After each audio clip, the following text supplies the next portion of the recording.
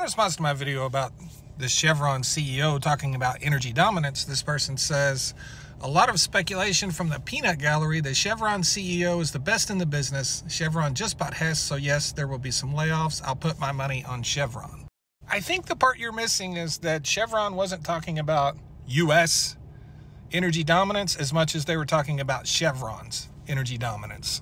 You see, by the end of 2017, Chevron was producing 181,000 barrel of oil a day equivalent in the Permian Basin, up by 35% from 2016. Now, they're at 1 million barrels a day. 1 million barrels a day. So Chevron increased their production by well over 800,000 barrels of oil a day just in the Permian Basin between the end of 2017, and now. What are they going to do now? They're going to sustain that production. They're no longer increasing production. You see, what a lot of people don't realize about oil companies is they don't just produce the oil they produce. Because the majority of them own a piece of a lot of other wells that they don't even operate. And Chevron owns a piece of 20% of all the wells in the Permian Basin.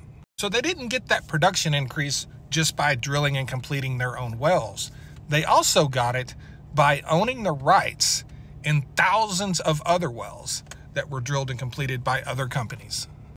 If a company operates 1,000 wells, that doesn't mean they only have 1,000 wells, because they are likely to own a piece of thousands of other wells.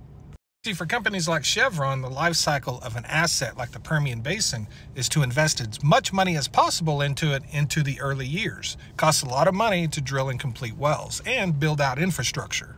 That may be about the first 20% of the life of an asset. The next 80% is cashing checks and collecting your money from the oil you are producing. It is greatly reducing your drilling. It is greatly reducing your capital expenditures. That's where you make the money, on the back end. It's not going to help your gas prices. But hey, OPEC flooding the market will. Thanks.